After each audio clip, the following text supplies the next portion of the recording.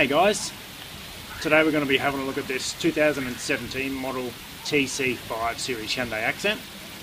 She's got the 1600 direct injection petrol motor and the 6-speed auto.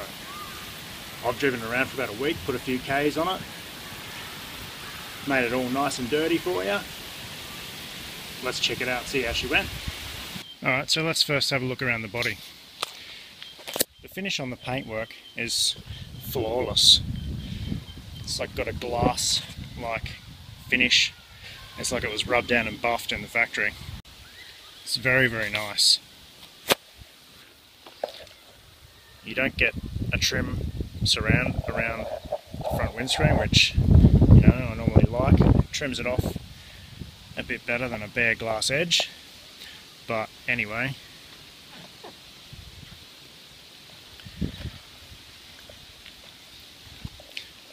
pull handles to open the doors.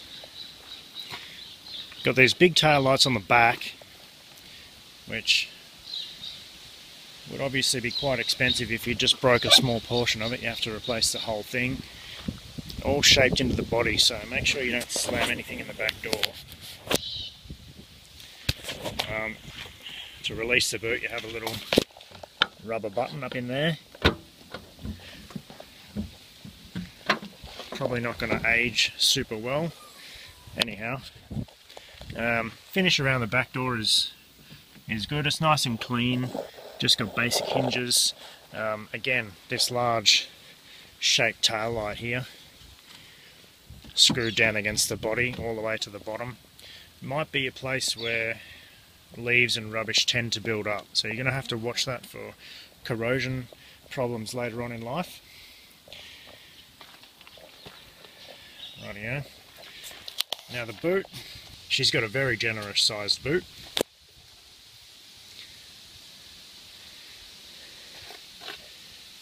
Rightio, it's probably big enough for about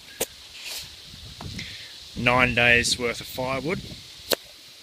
And also, if you look under here, under the boot mat, they've given you 3 anchor points as well, okay? So you can tie that firewood down, strap it down like a boss. Right, under the boot mat, you get a full-size wheel. This being the sport package, comes with alloys. You get a spare alloy wheel, so that's cool. Simplicity at its best, and certainly more than you get from a lot of other makes. You also get your pressed cardboard parcel shelf, which is fully removable should you want to put a folded up mountain bike or something in there.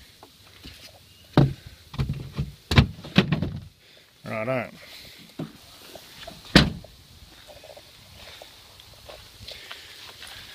You also get, like I just touched on before, 16-inch alloy wheels.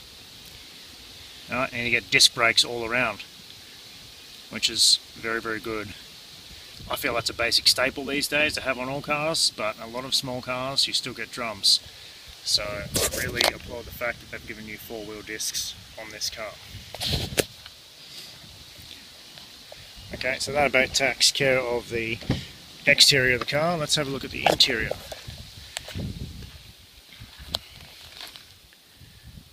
The interior is again quite basic.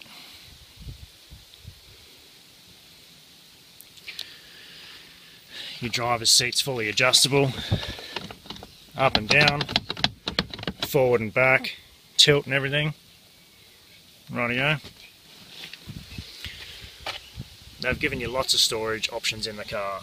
You've got mat pockets and bottle holders in the door. No hot beverages, safety first. You get a handy little pocket here for your wallet or your Glock 9. Big bottle of water, little bottle of water, can of V, another little cubby there, put your iPod or whatever in, another cubby up here, put your ciggies in, or your iPhone. You also get USB and auxiliary inputs for the stereo. 2 charging ports, or back in the good old days, cigarette lighter ports. Basic HVAC controls. Your Hyundai integrated radio.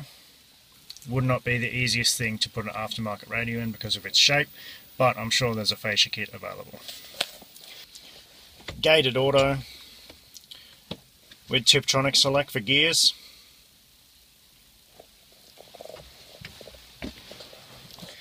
Dashboard, again, pretty basic. Let's turn it on. Shows you everything you need to know. It's got warnings in red line, which is good. Got a temperature gauge, which is also good. As dumb as it sounds, it's not even an optional extra on a lot of little cars. You just don't even get one. This one you do. Give that a thumbs up. Fuel gauge, you have all sorts of different trip A, trip B, distance to empty, all that sort of gimmickry. Rightio. Okay. Indicators are on the right side, thankfully. All your wiper controls, just typical twin stalk controls. Dashboard, it's a fairly big dash. Wouldn't hurt if it had a cubby or something up in the middle here, and a lot of wasted space. It's also hard plastic. It's textured, but it's hard plastic. It's not soft at all, nowhere. Fits all the other trims, which are also hard, which tells me in times to come it's all going to creak and rattle. Rightio. It's got a couple of airbags in it, typical. Same sort of thing you expect from a lot of cars. Steering wheel, she's the sports pack that we mentioned before, so she's leather bound, as well as the shifter. Yeehaw! Got controls for cruise on the steering wheel, also got controls for the stezzer. Audio, it's a nice wheel, it's nice to hold, it's not too fat, not too skinny. It's probably made by Kellogg's because it's just right. Now the doors, they've got a padded infill in the door here, which is cool. Everything else is hard, like everything else in the car. And power windows and mirrors are here. Now this is what I just don't like about it. You get this small little armrest here which you can put your arm on, but when you go to work the windows, they're tilted up on an angle like this. So instead of your typical just pushing down like a lever on the buttons, you have to push downward pretty much like this at an angle if you follow the natural angle of your arm, or bend your fingers like this, which is pretty difficult. So it sort of limits the fine adjustment on your windows. You often find you're pushing it too far and then have to pull it back and fiddle with it a bit, whereas normally these fit flat on your fingers and it's easier to control. So that's something I don't like about it.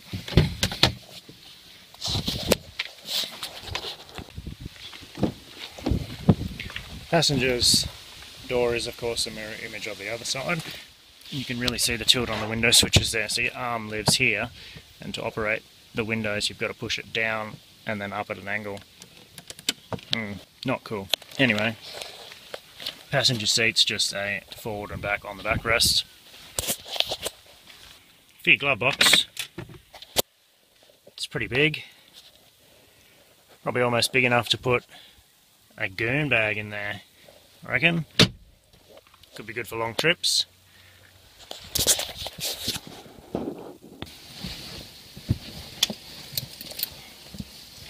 So the passenger seat's quite comfortable. It's good to sit in. You've got everything right at your disposal here. Oh, hey, bro. Hey, man. What you doing? Oh, yeah, no, what the... Yeah, well, I had to this? pull them out. They're the seat rests. I went up my bum. They're the headrests out of the back seats. You've got to pull them out or you can't see through the back window. Oh, really? The visibility's terrible out the back. Well, what's that all about then? Yeah, well, I didn't make the car. Yeah, no, true. True, you didn't. Oh, I'm glad you told me about it though.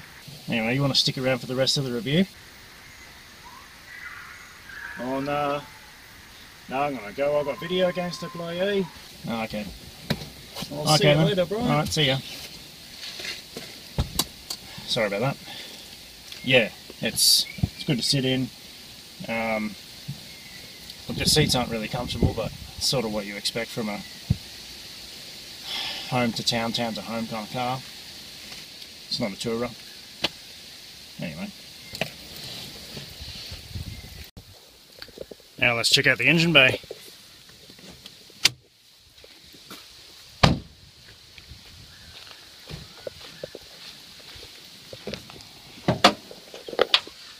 So there she is. Can't see a whole lot at the top of the engine because of the plastic cover, but it's nice and tight, it doesn't rattle. Airbox is nice and handy for changing the air filter. Battery's right there. ECU's right here in the engine bay. I don't love the fact that ECUs are in the engine bay in a lot of cars now, but we've got to live with it. Radiator is buried under here, which hopefully when you take this trim plate across the front you'll be able to get to it. Now it is direct injection, so there's a lot less that you can play with at a home level now. You have to be very, very careful with the pressures in direct injection systems. I'd recommend leaving that to your professional, which in turn is going to cost you a lot more in servicing. Front of the engine, quite accessible. You can see the accessory belt there. There's only one. It's a timing chain engine, so you don't have to worry about a timing belt. See our alternator at the top there. Our aircon compressor at the bottom there.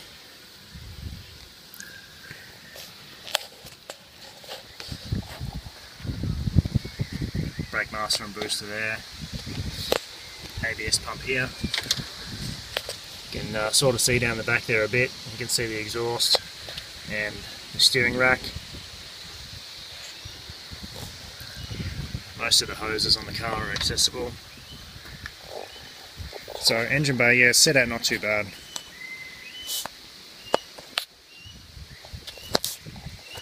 We better take it for a drive, I think. It actually is quite a good car to drive. It's nice and solid. It's responsive. It's easy to drive. It does what you tell it to do.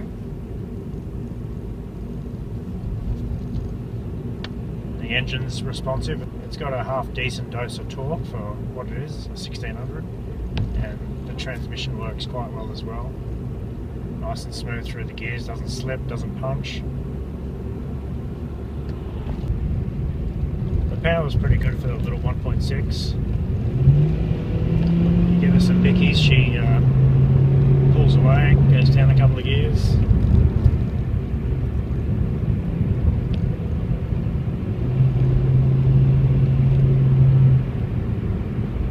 You can hear it working hard to do its job, but it does do its job. Certainly plenty to do what the car's designed for. Just, you know, house to town, town to house, that sort of thing. Transmission works really well. We've also got the flexibility too, being able to put it into manual mode, just flip it to the side and puts it into sequential mode. So you can just flip it down a couple of times, go down a couple of gears. Makes it quite fun on the twisties. So you can use that sweet compression in the corners and use the gas out of them.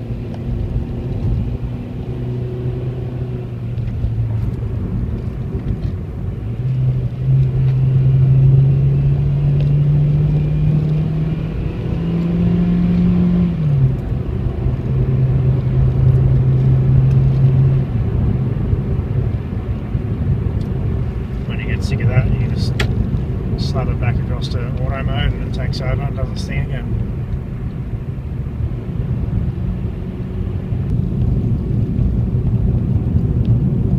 Visibility's fairly good, front side windows are good.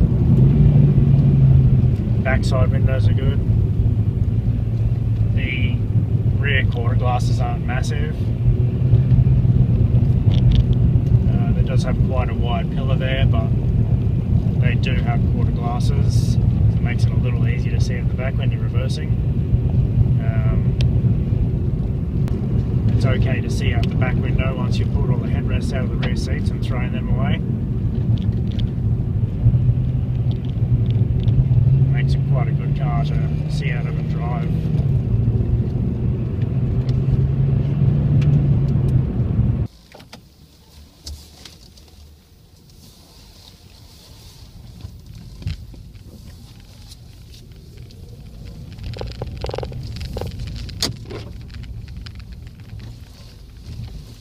Even on a dirty old forestry road like this,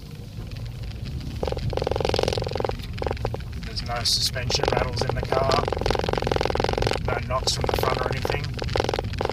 The only noise that I can actually hear is the my camera mount.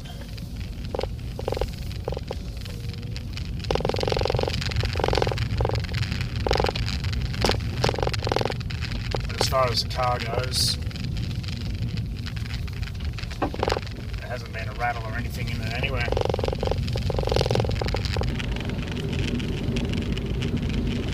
Brakes work really well, thanks to the four-wheel discs. Pull you up nice. It's also got ABS for that bit of peace of mind as well.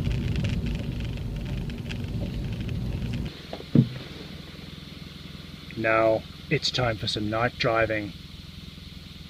Ha ha ha ha ha ha ha.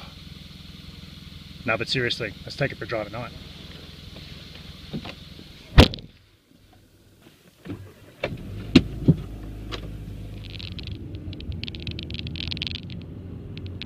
Alright, so here's how it looks at night.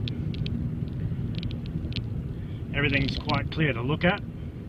Inside, the numbers are in white, the background's in blue, and all the backlighting on the controls is in blue. It's good, it's nice on the eyes. You can also dim it if you want. On the road, the headlights are quite good. What I really like about the headlights is they just take H4 bulbs, which are nice and cheap. They're about 10 bucks each. Headlight bulbs can be quite expensive these days, up to $400 each, depending on the make of car you buy. All the warning sections of the gauge are in red as well. See, there's high beam and low beam.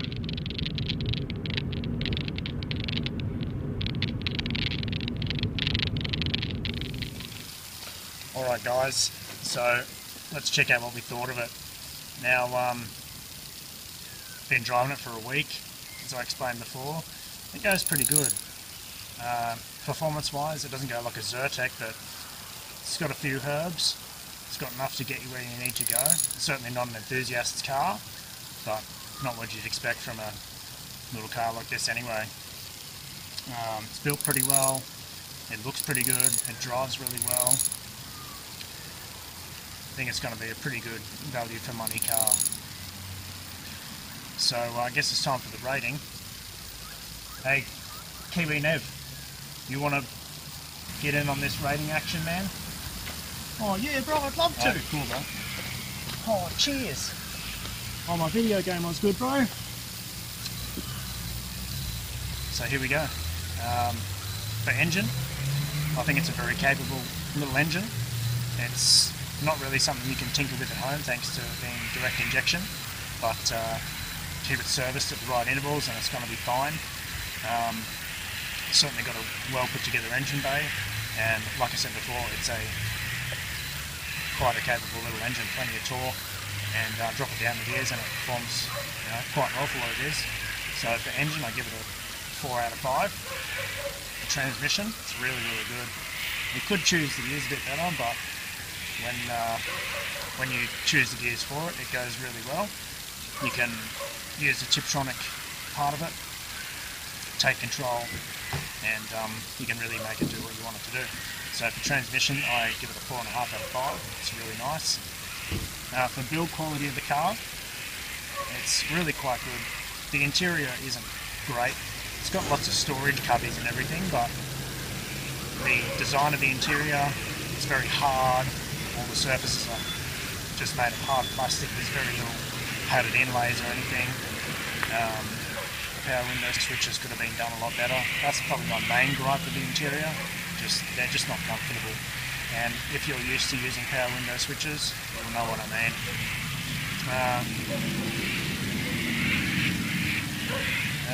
What do you reckon, Kevin? Oh yeah, well, I reckon it's got a real nice paint job, bro, but I really didn't like those seat rests, Oh yeah, especially good when point. you had them on the back seat. Just kind of tried to trick me there, Nev. Yeah, no, definitely. Yeah, the visibility of the car. It's quite acceptable, but it could be better. The first thing you want to do is pull out those headrests in the back, throw them over a rainbow. They just don't need to be there. That makes being able to look out the back window acceptable. So for overall, for build quality, I give it a 4 out of 5. Kiwi Nev, what do you reckon for an overall rating? Oh, bro, I wouldn't trade in your Subaru, but it's not a bad rig, eh? Yeah, fair enough. So there we go. I guess what I Yeah, no, I give the overall rating of the 2017 Accent a 3.5 out of 5.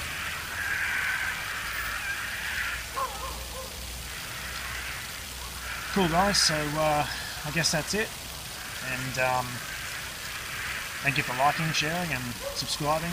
Please tune in next time on No Reviews, and you'll see either one of us, maybe both.